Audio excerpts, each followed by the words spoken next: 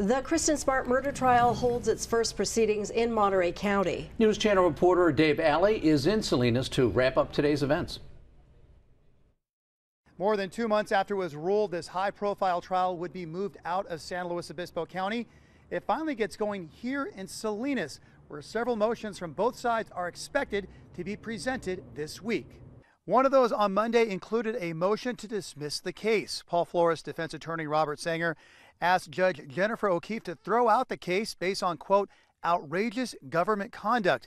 Judge O'Keefe, who has taken over the case now that it has moved to Salinas, denied the motion after hearing arguments from both sides. The motion centered on a recent seizure of a phone belonging to Susan Flores, Paul's mother, a woman that lives close to Susan Flores and is expected to be a witness in the upcoming trial, claimed Susan Flores had taken photos of her 8-year-old daughter and complained to police.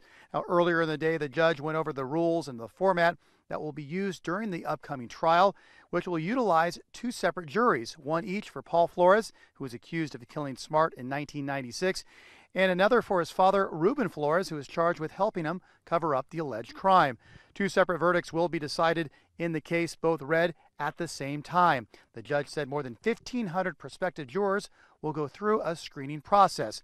Jury selection for Paul Flores begins June 20th and for Ruben Flores on June 27th. The trial is scheduled to start July 6th. The presentation of evidence gets going the next day on July 7th, and that begins what is going to be a very long trial, perhaps as long as 4 months.